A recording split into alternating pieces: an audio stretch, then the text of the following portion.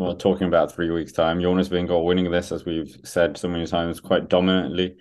And is he now the favorite for the Tour de France, considering the route the team Jumbo-Visma are bringing as well, provisionally, and of course his fellow rivals? It's always hard to say, isn't it, with Pogačar just kind of doing his incognito mode prep for the Tour de France. It's just very hard to tell apart from Instagram posts and stuff like that, where he's gone up the highest paved road in Europe, and I'm like, cool.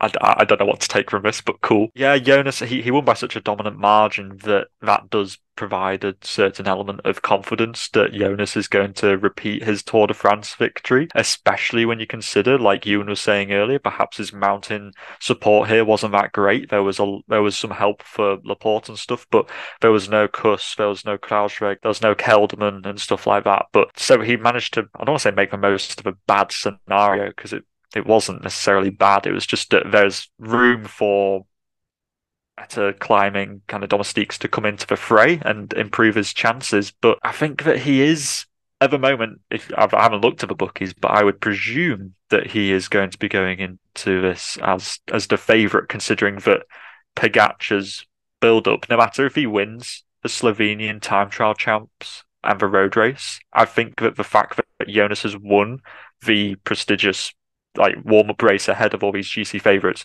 is going to be a deciding factor that he is more of a favourite because Pogačar won't be facing comparatively better opposition in his prep. I agree.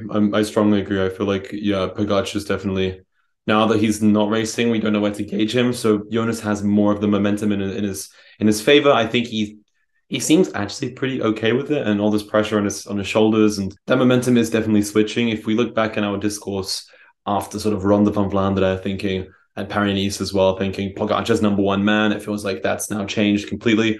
But yeah, I mean, it was very, very dominant, to be honest, from Vingegaard. And I kind of concur that this is the strongest I've ever seen him. And one personal weakness I've had with Jonas Vingegaard is that he's not quite so good in the rolling kind of classic looking stages, those ones that Pogačar's really good at. But he lit up a hilly rolling stage that I didn't earmark for GC at all. And he really rolled with the punches there, kind of accidentally attacked off the front, really. And then even at La Bastille in Grenoble, he was the strongest there on that really, really steep kicker at the end in terms of the GC guys. It's seeming like there's no real terrain that's going to be an issue. Pogačar's going to get these bonus seconds through sprints and so forth. Yes, but I think hanging on in these like difficult terrains that usually would favor Pogačar over Vingegaard, I think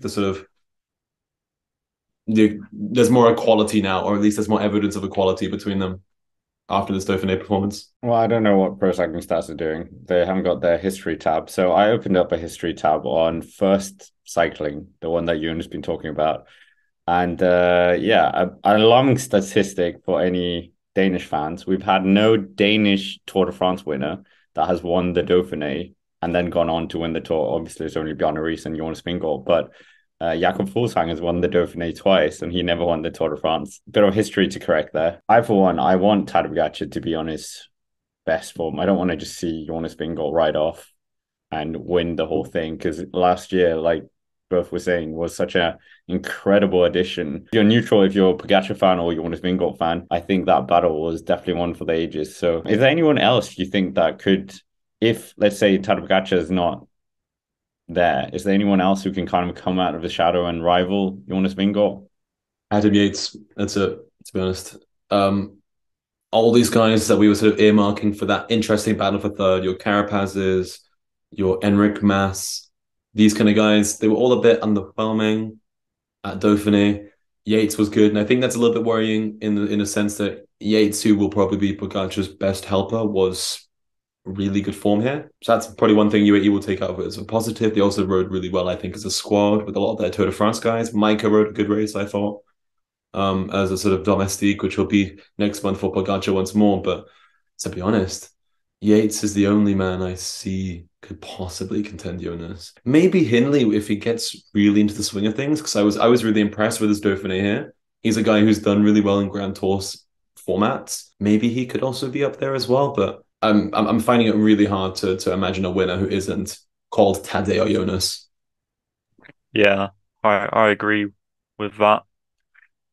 But it's just arguably you could argue the angle that because we're not seeing much of Pogacar, it actually creates more intrigue and more excitement going into the Tour. Because if we see him racing and stuff, and we're like, oh, he's only racing the Slovenian kind of national races. We don't know what to gauge from this. Actually, that's exciting in its own sense because that will always leave an element of, oh, but we don't know how he actually is. And it always creates this element of mystique around how Pogacar is actually going to be going inside into the Tour. Obviously, Jonas is this big kind of sphere right now where he is taking up all the favoritism here. But I think that Pogacar is always going to be there in terms of another name. Yeah, like a Hindley could maybe do something, but the only thing that's going to stop Jonas is either a Tadej or some badly timed incident that's going to kind of affect Jonas in the Tour that's just unlucky. And that seems to just be the way that cycling is at the moment at the Tour de France. Okay, what about his team? We've talked about his team a lot. Obviously, Kelderman's added to that. Van Baal, he was here in the Dauphiné, looked very strong. Sepp Kuss, obviously, we know he's come from the Giro. Nathan van Hooijdonk, Christopher Laporte, who's at the Dauphiné as well. Thies Benoot and Wout van Aert, who's at the Tour de Suisse. To be honest with you, we were talking about this last week. Was the Kelderman versus Dylan van Baarle thing, and I don't know, for some literally because it's just racing this week, it's sort of turned on its head a little bit. Van Baarle did look quite good in that Dauphiné stage today in stage 8, whereas Kelderman's hemorrhaged time in the TT today at the Tour de Suisse on a stage where he should be up there gaining time. He has done very good time trials in the past. He finished on the same time as Julian Bernard. Like, he lost time to guys like, I'm not saying Julian Bernard is a bad time, but I'm saying that Kelderman needs to be doing better. Julian Bernard's father won a time trial at Mont Ventoux. That doesn't mean he himself is particularly notable, but it's nepotism. It's in there. But yeah, this isn't Mont Ventoux. This is Switzerland around a lake. Yeah, I agree. I feel like our discussion last week about Jumbo-Visma is dated like a bag of piss. It is not stood the test of time. Van Baarle looked okay, like good at points. So he's probably sort of hardening his position in that Tour de France squad. But yeah, I mean, we'll wait and see what Kelderman does. But at the moment, given that Kruijswijk has abandoned, that's the update we need to give. Kruijswijk crashed out of Dauphiné and he's not going to be at the Tour de France. That means that Kelderman's in the squad. Who's the next reserve? We don't know. Rumor has it might be Roglic. I personally think Valter should be there, but what do I know? Do you think this team is stronger than last year? That's probably a good question.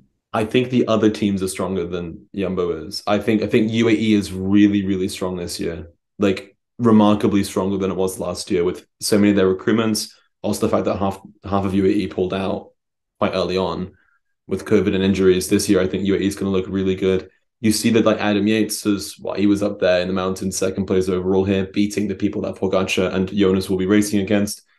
Miguel Biel won a time trial against Jonas Vingegaard. You cross over and you see like Mike has been looking pretty good this year. You see that like his teammates are riding well this season and they're ready and they're really, really committed to Tadej. I think the other squad this year is almost equally as strong as it is last year. Maybe without Roglic, that changes a little bit, but I think they'll probably ride in a similar fashion in terms of their manpower. It's quite similar. I just think that like UAE will be different and maybe the other rivals as well will bring stronger teams that won't be depleted through COVID and all these outbreaks this year. Yeah. There's no cobbles. Yes, that's a good point. But like you're saying, the lack of Roglic, a lot of people have pointed out in the comments section about how without Roglic last year at the Tour, and it is definitely a very valid point, but without Roglic at the Tour last year, beating Tadej might not have been possible. You could also argue that Jonas did, well, Wout van Aert technically dropped Pogacar on up Otakam.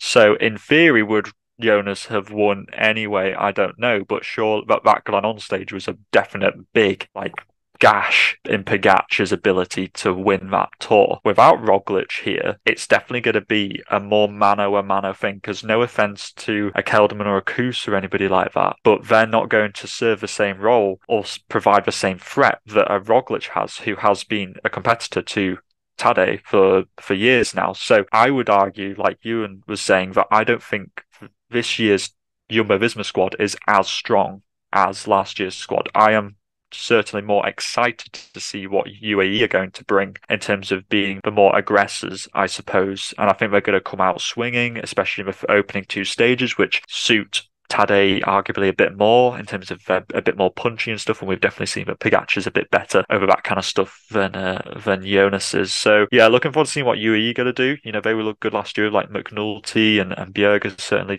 seem to have stepped up this year as well. So I think that Jumbo are going to need to keep Jonas wrapped in cotton wool because they don't have that secondary leader to provide that like fallback option or the ability to 1-2. It's going to be all on Jonas.